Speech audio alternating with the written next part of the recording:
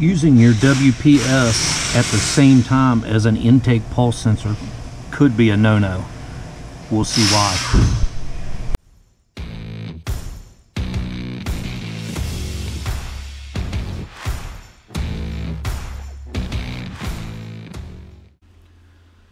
So if your testing has led you to the point where you're doing this style of testing where you're using pulse sensors and WPS or any sort of pressure transducers, I want to tell you about a little no-no that I've found that you may need to explore with your equipment to make sure that you don't send yourself down a rabbit hole.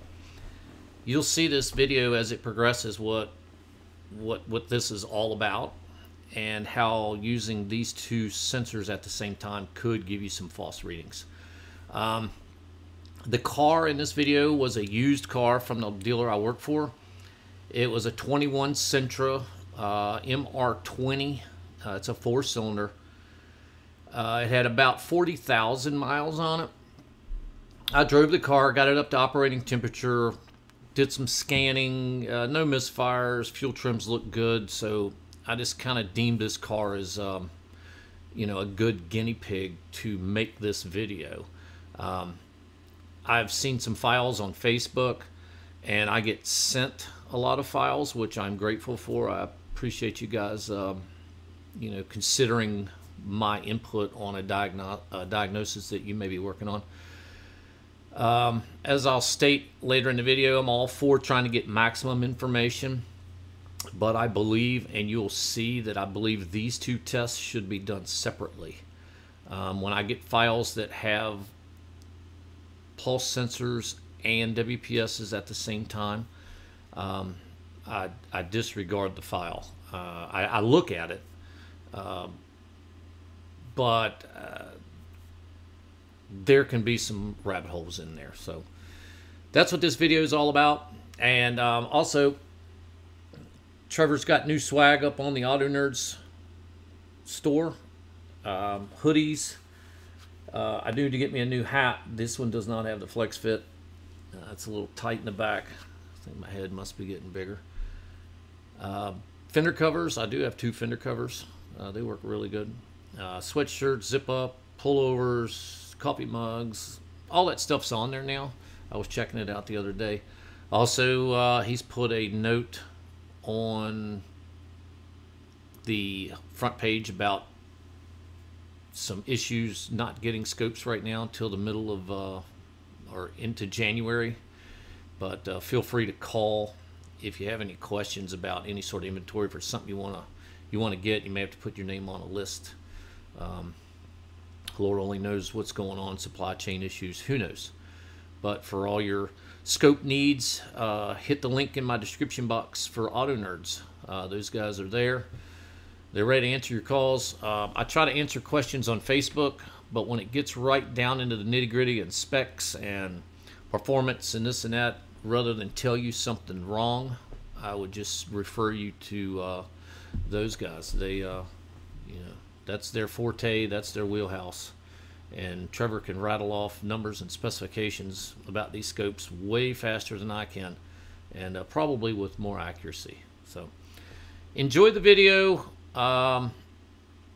Just remember, use your equipment and test. It may give you different results than my equipment, but at least this is going to be brought to the forefront, so you don't get yourself into a situation where you're doing this style testing. You're really looking for something hard to find, and usually by the time you get to this point, you're looking mechanical, and it could get expensive and very time consuming. So don't let this fool you into something you really don't need to be doing. Enjoy the video. Thanks for liking and subscribing, and we will see you guys in 2024. All right, for this experiment, I've got a sink on number 1. I've got a homemade pulse sensor in a purge port right here, centered in the intake, kind of down there. I don't know if you can see it. And I'm grounded to battery negative. I do have a first look sensor back there in the exhaust pipe. This is no WPS, so this is going to be our control. 21 Sentra, 40,000 miles, no problems. So this is the capture with no WPS in the cylinder.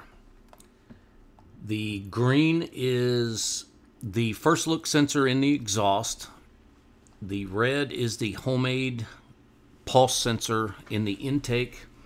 And the blue, which I'll turn on in a minute, is a sync on number 1. So I just want you guys to notice that on my properties window here, I've got everything exactly the same on both captures. So 2 microseconds. Channel A, which you don't see, has a filter on it. That's the sync. Channel B, which is the red, that's the one we're going to focus on. It is a 50 hertz filter on it. And notice the time. It was 12:26 at 3:04 p.m. As I told you in the beginning, the car was fully warm.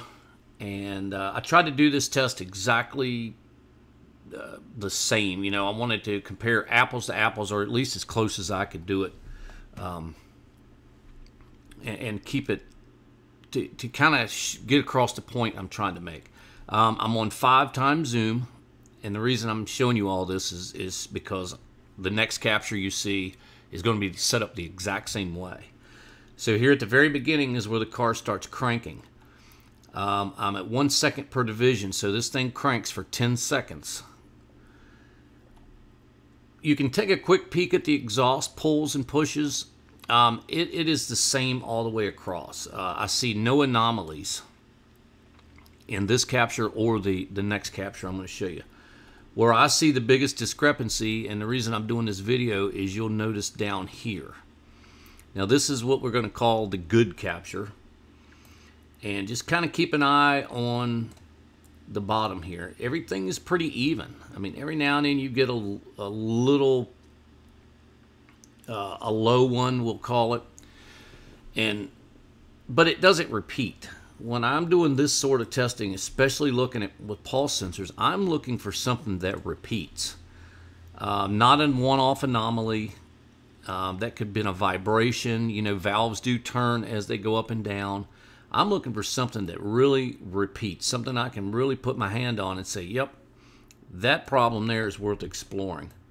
So I'm just going to scroll through this whole capture and just keep an eye on this bottom right here. I mean, look at the top, look at the whole pulse here. But this is where the issue is going to be. Like I said, this is good. So I don't expect any issues in here at all. And let me go ahead and turn the sync on. This is number 1. So every time number 1 fires, you know, we have 1 revolution or 2 revolutions of the crankshaft. So I'm looking at all 4 intake pulls and all 4 pushes between coil turn-ons. And all in all, this looks good to me.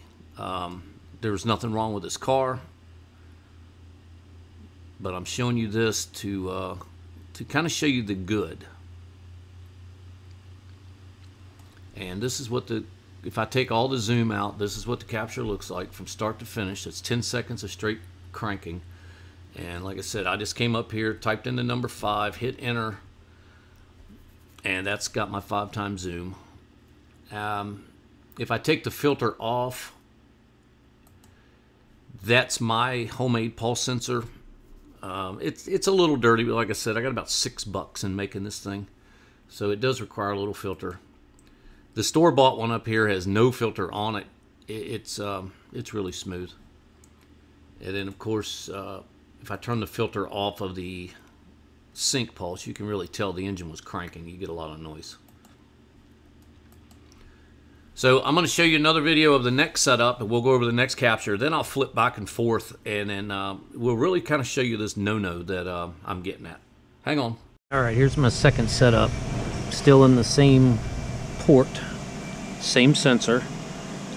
Now this time I have a WPS in the in number 1, and I'm also looking at mass airflow. That's another experiment that I've got going on. Not really for this video. And I still have the sensor in the tailpipe, and you'll see the differences when I go over the file. Okay, so this is what we're going to call the bad capture, although it's not bad, but we're proving a point here. So back to this same setup, 1 second per division. I'm on zoom level 5, 2 microseconds. I still have the exact same filter on the intake sensor, and here's the very beginning of the capture, and you can already kind of tell as I'm coming through. There's a high one, 1, 2, 3. There's a high one. You see what I'm getting at here? This is a repeating. This is stuff that I personally look for when I'm doing this sort of testing. There's a high one there, and you can see it's every fourth. So approximately 13 minutes went by from the good to the bad. So what did I do in 13 minutes to create this? Notice the exhaust still looks fine. No real anomalies there, so, but it's pretty obvious that something's going on with this. And all I did, which you guys already know this, is all I did was put a WPS in the cylinder. This WPS is in number 1 cylinder, and that is creating what appears to be an issue on number 4. That's number 1's companion cylinder. It's 1342 is the firing order. Now I have theories on why this happens, and I think it has to do with crankshaft speed and the added volume to number 1 because of the hose. I haven't set out to prove that 100%, but what I do know is, to me, this is a false reading. I would chase this. If I knew for a fact this WPS was not in this cylinder and I saw this, I would chase that. I would go looking for some sort of a pull issue on number 4. It's really, really obvious. So this is the no-no. Obviously, I'm not here to tell you guys how to do your testing. I'm just going to show you something that I've seen over and over and over again, whether it's V6s or V8s. The WPS changes the pulse sensor, or at least it changes mine. And I keep saying WPS. That's the only pressure transducer I have. I can't speak for all the pressure transducers in the world. All I know, what I will say, is if you have pulse sensors and you have transducers, try it. Get the information for yourself. See how your particular setup reacts with one another. Mine reacts in a way that could send me down a rabbit hole. So I am all for using all 4 channels, getting the maximum amount of information as possible. I'm also for getting the maximum amount of information that is accurate as possible. To me, this is not accurate. So I would do these 2 tests separately. So I'm just going to do this real quick. I'm going to put this on the 1.5 second mark. And we can look through here, and we can see a high one through the whole thing. And I'll just pop the other one back up. And we'll go back to the 1 point roughly. Like I said, same car, roughly 13 minutes apart. This is the ignition sync. Everything's smooth. This is the WPS. Up, up, up, up. So beware of this. If your data has led you to doing this style of testing, I would recommend you do this testing separately for this very reason. Now, if you're comparing number 1's intake pull on the pulse sensor to number 1's WPS capture, I think you're fine. But if you're comparing pull to pull to pull to pull, this added volume which I do believe is slowing the crankshaft down some, is what's killing its companion cylinder. I do believe it all has to do with engine speed because of the way pulse sensors read.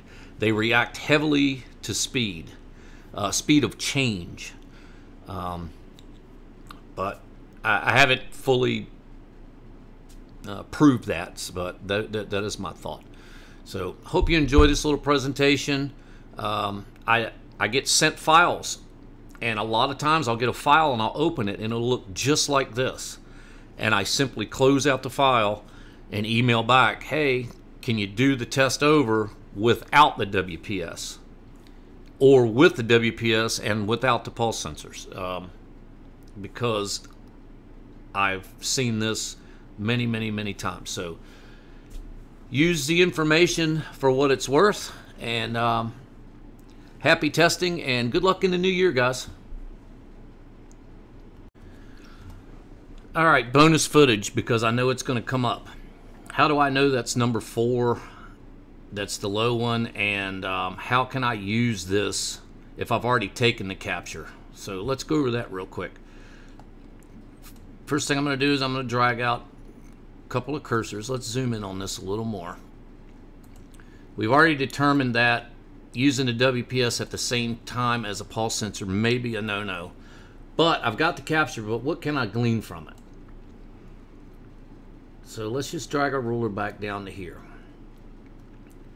Okay, so if this is number 1, it's up on compression, so you can do it a couple of ways. You could come down on power, up on exhaust. So this is number 1's exhaust push. It's to the left of 360, one hump, and this is number 1's intake right here. And you can kind of see that. This is where an intake pulls here, and here's its pull. So if we determine this is 1's intake, we just go by the firing order: 1, 3, 4, 2, and then it repeats. So there's number 4. Number 1's WPS is affecting number 4. And if I were to take this WPS and put in number 4, it would affect number 1. Where this could lead you down the hole is, let's say number 4 cylinder is under the intake, and you were really, you found this and you're like, daggone, something's wrong with 4. Well, now you got to pull the intake off to get your WPS in that cylinder, and you've just wasted a lot of time. So as you can see, by not having the WPS, all the pulls were even. I'll do this real quick. Let me zoom way in on this capture. This car at idle, the intake valve doesn't, at idle or cranking, this intake valve doesn't open until well after top dead center. And you can kind of see the pistons moving downwards. If you look at the cam card on this motor, it's an MR20.